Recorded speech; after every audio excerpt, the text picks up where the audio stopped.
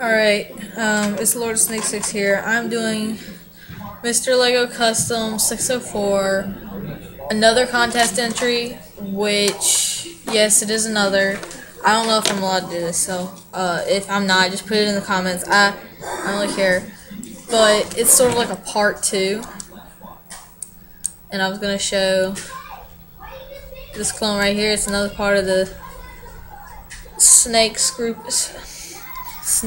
Trooper Squad. Wow, such a failure. Okay, so anyways, I made the same DK. I still have this guy, of course. Yeah. Okay, and that says Snake Squad underneath it with a snake.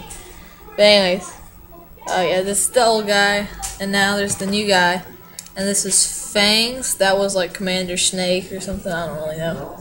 I haven't really named him. There's his fangs on his torso. On the top of him, he has the same snake symbol, which didn't turn out too well. I was trying. It was actually Sharpie, but it looks pretty good still. And when I was trying to put it on, I don't know. I started to, like, where you see the snake's head at, that's where I started. And I was like, well, that's way too small. So yeah. But then I gave it some nice touches right there on his, like right under where his eyes are, both sides. I gave him the two fangs. Those are sort of like the symbols of the squad troopers. His back is different from this guy's. So yeah.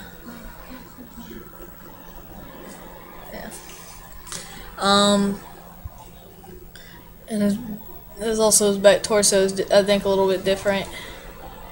Yeah. And I did have to paint into every line on this, so it was really,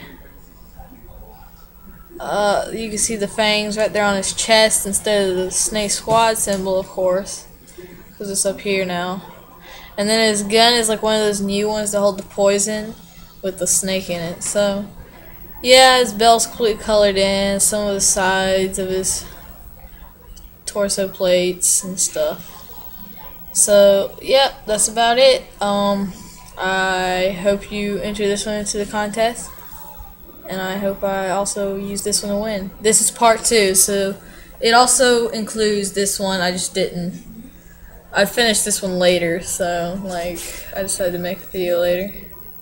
So, I'm gonna make, like, a constrictor person next. But anyways, alright, hope you enjoyed it. Bye.